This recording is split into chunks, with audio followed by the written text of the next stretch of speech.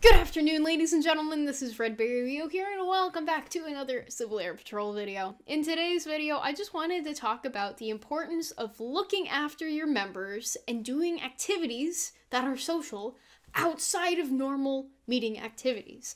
And that does not mean like doing training events outside of meetings. Like, you should do those, and you should do those occasionally, but I'm talking about just generally being social with your members and making them feel like they are part of your CAP unit family. So let's talk about that. So something that I did recently, not on the squadron level, but for the group level, because I'm working on my master rating for cadet programs. You're supposed to, just side note, when you're doing your master rating for cadet programs, you're required to do a group level or wing level activity. And so I ran a group level activity. But for a group level activity, I was like, you know, it'd be really fun if we did something where we were outside in the corn mazes at a farm. Sometimes you have those local to you and sometimes you may not, but whatever is local to you and whatever might interest your members, you could always consider doing for an activity. So, in this video, we're going to talk about coming up with ideas to do social activities, kind of the process that you can take with it. Not required, but some suggestions. In addition to the steps that are required to put together the plans, getting approval for it, actually implementing it, and then steps to take afterwards to debrief and reflect on how the activity went. So the first step, coming up with ideas. It depends on who your target audience is for the activity, but typically, if you're a composite squadron, you would want cadets and senior members to both attend, and potentially even family members if it's a social event. So, something that you can do is you can ask your members for input and feedback on what their recommendations are. Like my unit in the past, we've asked the cadets, hey, what would you like to do for a social activity? And then we'd give them about 2 weeks to come up with a recommendation. And then they send us their official recommendation and we ask them to include a number of pieces of information that we need to make a good decision. That would include like the price for each participant, what the location would be, if there are any risks associated with that location, or if like there's a waiver that has to be signed by members for them to participate in the activity, if there is just additional information about the general location that we should know, and maybe even contact information for the facility to get group rates. Those kind of pieces of information are very useful, especially when planning something out. Before you start really planning in depth, the unit commander and like the command team should really decide how much are we willing to have members pay in order to participate in this activity. Typically, the less it costs, like if it's free, then people are going to be a little bit more interested and willing than if they have to pay a lot of money. Because they already have to pay for uniform parts, they have to pay for like their ground team member 24-hour pack. There are a couple of things that people have to pay for in association with their membership as a CAP member, and so sometimes unit commanders are hesitant to have like hefty prices of like going to an amusement park, for an example. There are also like really high-risk activities, like going to a trampoline park. That's a high-adventure thing, and it sounds like someone will probably break something, because those are pretty dangerous, and there's typically a waiver associated with those. So it's a balance between figuring out how much risk members are willing to take, how much they're willing to pay, and what is engaging for them to participate in. Like something that my squadron has done in the past is we've done laser tag. We've gone to the local laser tag place, and we've done laser tag. Senior members and cadets both participated in it. Some senior members were like, I'm not interested. Some cadets were like, I don't have time for that.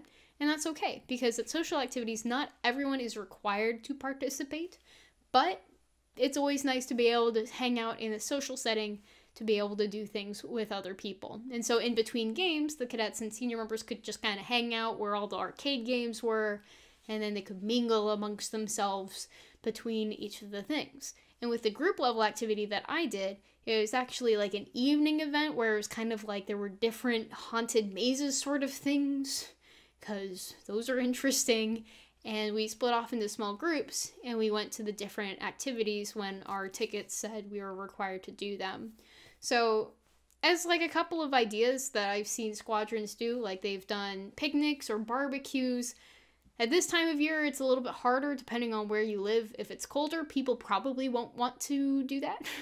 But another activity that I've run is like, I called it a cadet dinner and dance, and it was specifically more for the cadet side, but it was almost like a dining out. And if you're not familiar with what a dining out is, it's basically where everyone dresses up in their blues or in dresses and like their suits, I guess.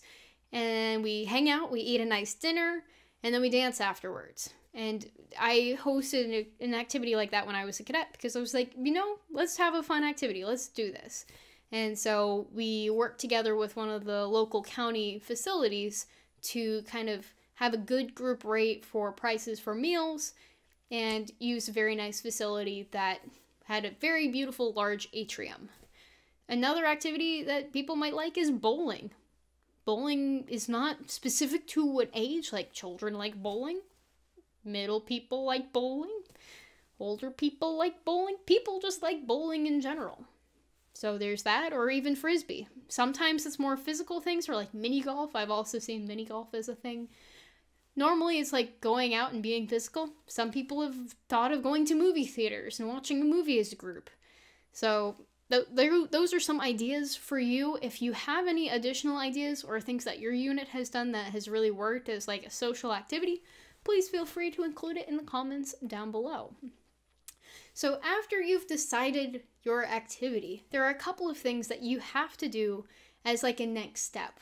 So if you are not a unit commander, then as a unit member, you have to talk to your unit commander about doing the activity. If you're a cadet, then as a cadet, you would send it up your chain first to the cadet commander and maybe even CC the CDC just so they know you're planning an activity and propose it that way. Or you could even verbally go over it with your CDC or the deputy commander for cadets, which is the adult responsible for the cadet program.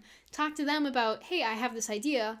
How would you like me to go about with the process? Sometimes they'll ask you to directly email it to them. Sometimes they'll ask you to forward it up the chain.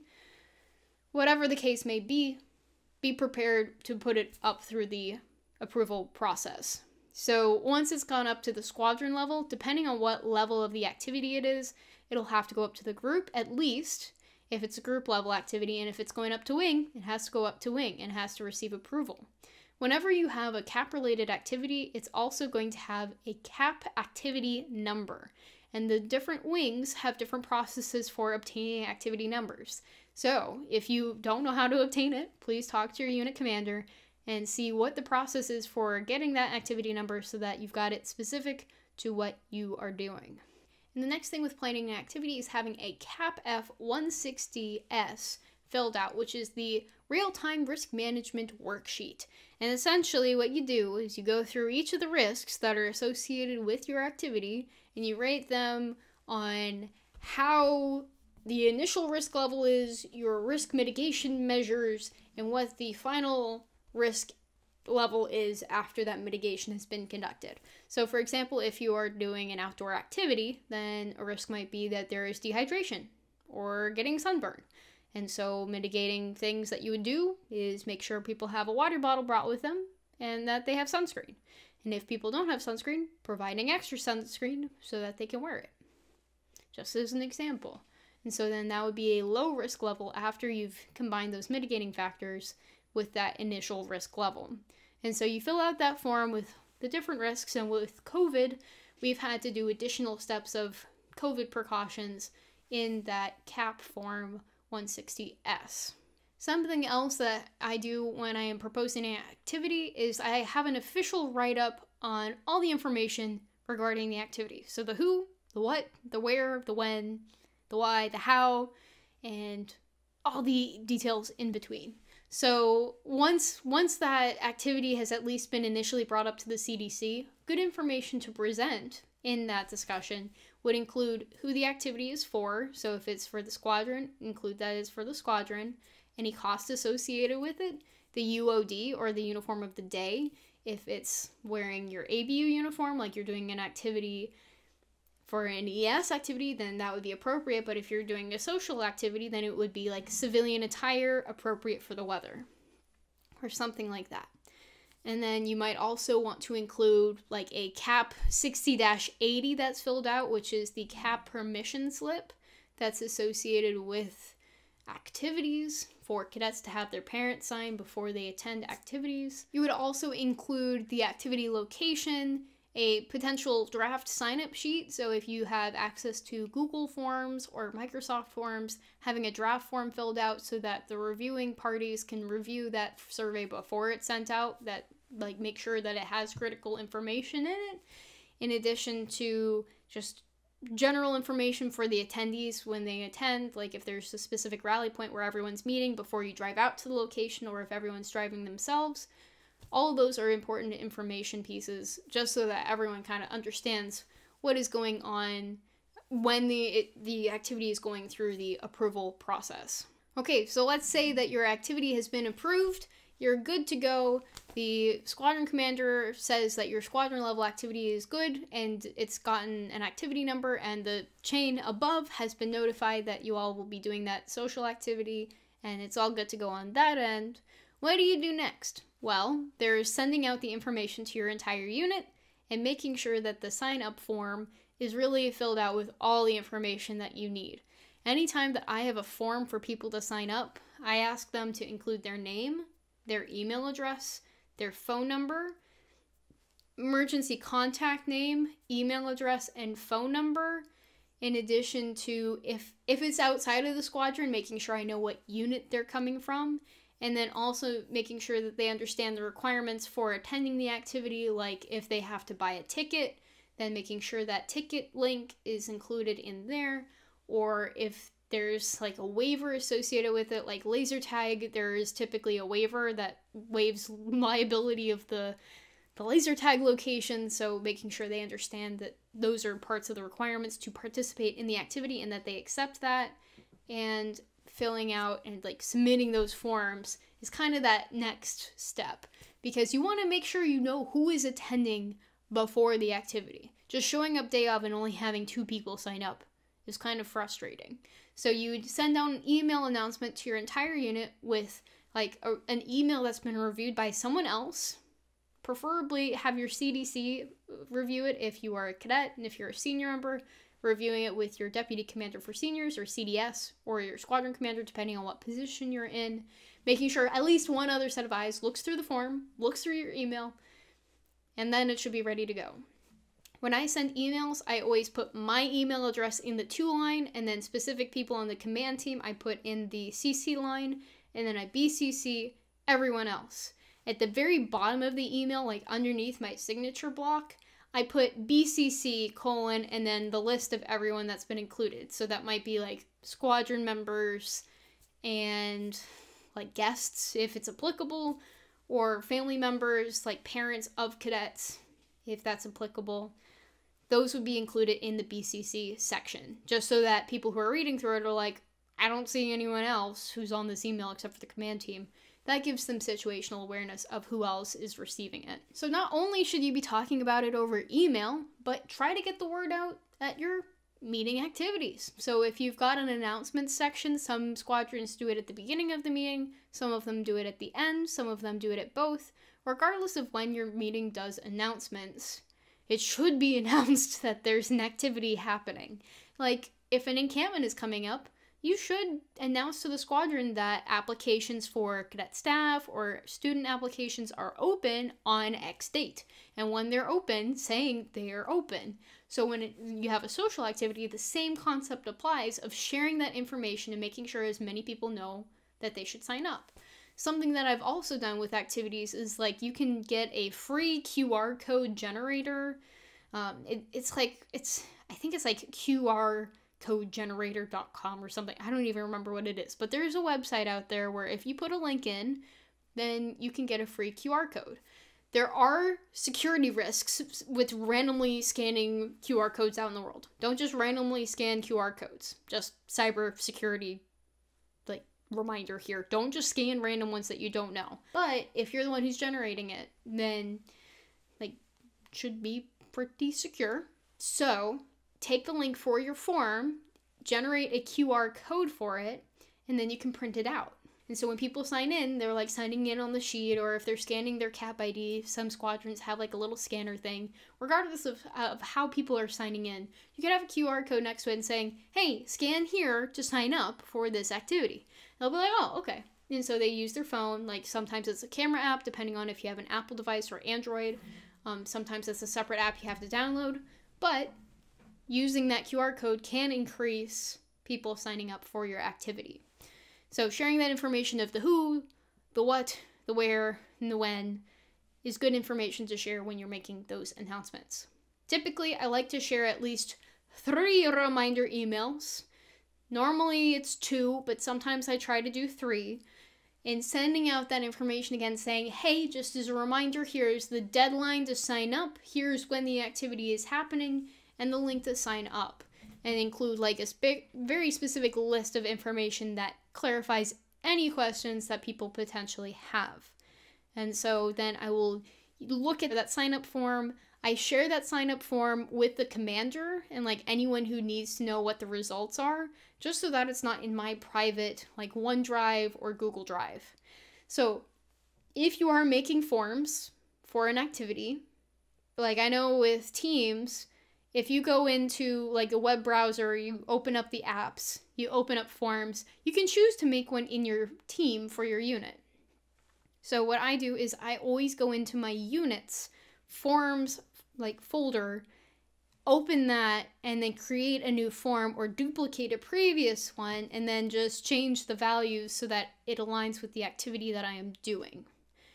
I always share it. I like share the link with whoever needs to know that information so that they're not like, who signed up for this activity?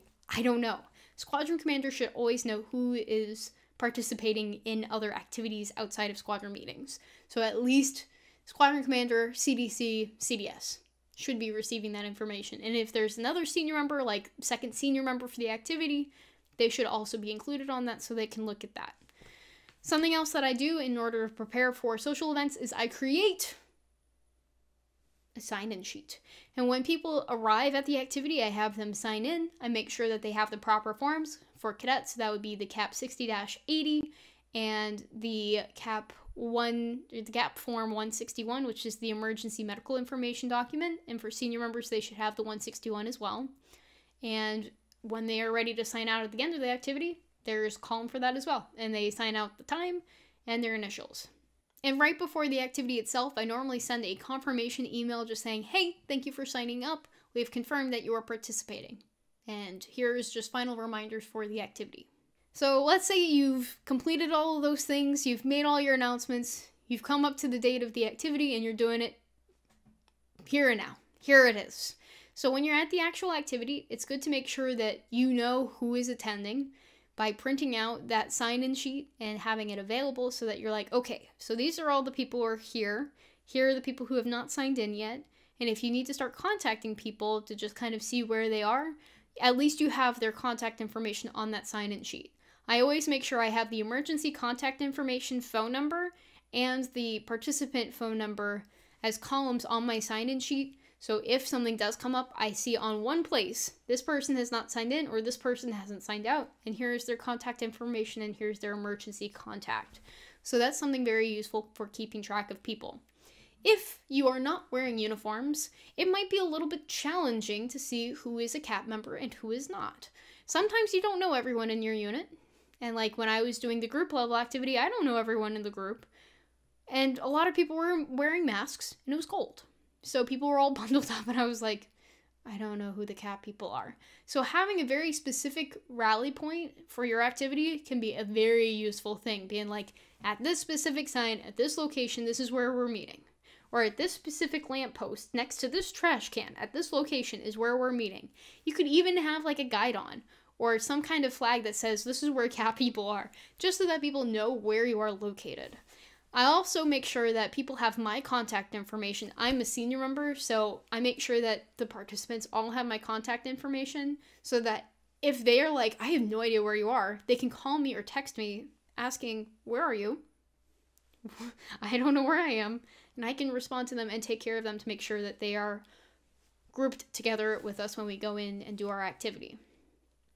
So when you are doing your activity, something you'll need to do at the beginning is make sure you do a safety briefing to make sure everyone is on the same page, like reminding people to drink water, take care of themselves, if they see something, say something, all the sorts of things, and anything relevant to the actual activity that you are doing is good to include as well. In addition to that safety briefing, if people need to buy tickets, having them buy tickets as you were getting ready to go in, or if they had to buy tickets online ahead of time, they should have confirmed that when they were signing up, just so that it's a little bit easier getting in. Sometimes you can get a group discount, and that is why I mentioned earlier on to kind of check to see if there is a contact number or email address, so that if they do have group rates, you might be able to knock off $2 or $3 per ticket, which does help the individual members and kind of incentivizing them. Hey, if we've got 15 people, it's only $12 versus $15 per person, so that's really nice. Why don't you join us, please? It'll be fun. So, going back on track to the actual activity, when you're conducting it, you have to have 2 senior members. 2 deep leadership is required for any CAP activity, so please make sure that you have a designated second senior member, and if you are a cadet, make sure you've got 2 senior members, like 1 more primary senior member, and then a second senior member that's supporting as well. Let's say it's the end of the activity, everything ran very smoothly. You're good to go. Parents are supposed to pick up their cadets. And if they are not directly picking up their cadets, then there needs to be confirmation that the parent has given permission for the cadet to be picked up by someone else, or to just kind of like be under the guidance and supervision of someone who's over the age of 18. So, like, if they are not giving permission for the cadet, like the cadet can't get a hold of the parent, then 2 senior members have to wait until that cadet is picked up. And that does apply for unit meetings as well. At the end of the meeting, there needs to be 2 senior members, even if there's just 1 cadet chilling waiting for their parents to pick them up. So that happens sometimes, and that's okay. We're willing to wait. We'll do what we need to take care of our cadets. So after the activity is completed and everyone has gotten home safely, typically I ask for the members to send a text that they have arrived home safely, or to send a message over Teams to say that they arrived home safely. Part of that is accountability, and that's a common practice, especially for emergency services, because if members go out on a mission and they are tired, you want to make sure they get home safely and they didn't crash somewhere on the way. So just making sure that they are home, they are safe, they're back so that you can sign them out is a good thing to do. Since we've just completed the activity, I normally like to send out just a quick email saying, hey, thank you for participating, and then I put together a feedback survey. Most times people do not fill out the feedback survey, and that's okay. They don't have to. But it's very useful feedback to say, okay, so here are like 5 essential questions that I want to answer. What did they enjoy? What did they not enjoy? What would they like to see done differently? And is there any comments that they would like to share? Those sorts of pieces of information I would find useful if I'm planning another activity in the future. So normally I think I get maybe like a 10% or a 5% response rate with feedback forms, unless I verbally remind them at a meeting to fill it out. But normally it's just useful to have feedback just so that we can further improve the effectiveness of our activities, regardless of if they're social or if they're just normal activity. So that's what I do. That's kind of the process. And then I might send like a debrief email to the commander, just summarizing how the activity went if they weren't participating in it. And if they were, then just maybe verbally going over it with them for a little bit.